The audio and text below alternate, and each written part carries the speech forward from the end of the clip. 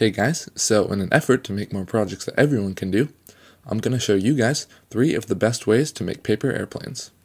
And I'm also going to throw in a few tricks to make your airplane experience more fun. Also, for those of you who like my more advanced projects, don't worry, there's more on the way. Oh yeah, and one last thing, the music you hear in this video is courtesy of Double Helix Beats. He's the one who gets me all my music, so be sure to check out his channel and subscribe.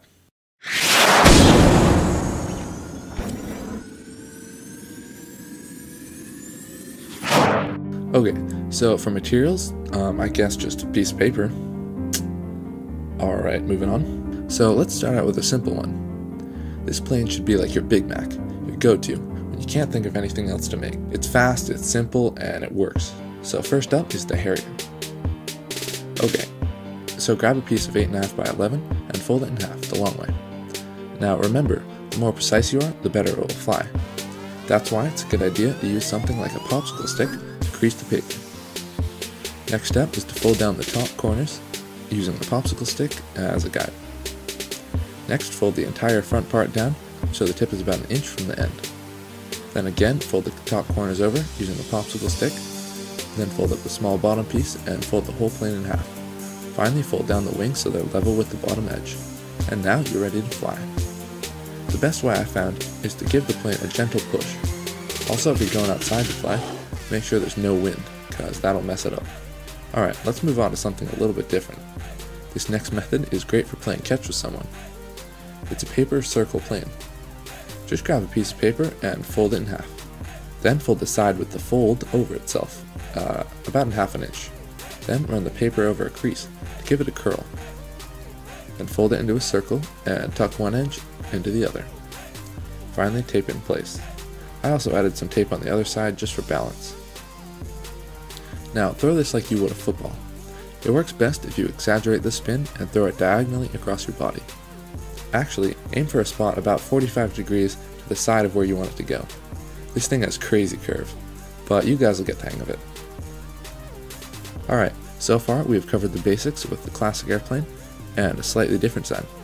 But it's 2015 and we have technology. That's right, rubber bands. They're going to take this fun to a whole new level. Alright, first let's make a paper plane slingshot. Just grab your plane and tape up the front sides, a lot. Next grab some scissors and make a small cut like this on the front of your plane.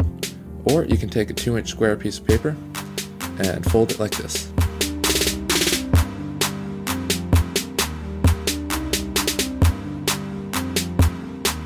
And then attach it to the plane with some tape. Both ways work. Alright, to make a launcher, just grab about 5 popsicle sticks and wrap the rubber band around 3 of them. Then take 2 more and put them on the outside. And then tape the whole thing up. Honestly, you could just use anything as a launcher, just as long as it fits in your hand and has a rubber band on it. Alright, let's test it out. I ended up adding a few more rubber bands onto mine to make it go farther. Just hook the rubber band onto the plane, pinch it, pull it back, and let it go. As you can see, this makes the plane fly a lot farther. Also, another tip is to add some weight to the front end, like a screw, but do what works best for you.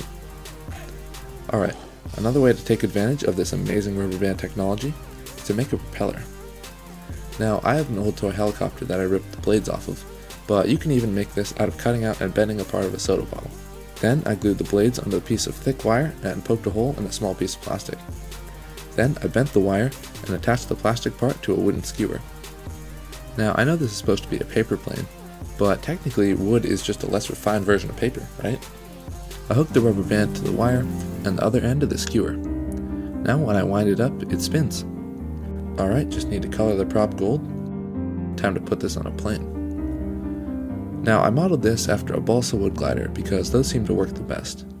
And I also used a few skewers as supports, but you can, in theory, hook this on any paper airplane to prove the distance. And it's time for testing. As you can see, this gets some crazy distance. I got mine over 100 feet, and this is all made out of paper. Well, and a little wood, and a propeller. But anyway, the point is, if you want to make the best paper airplanes, follow these tips and tricks and you won't be sorry. So if you like this video, don't forget to click that subscribe button for more awesome videos. Also go check out my Facebook and Instagram, get notified there as well. And once again, don't forget to subscribe to Double Helix Beats for some awesome music. Alright, thank you guys for watching, and we'll see you next time.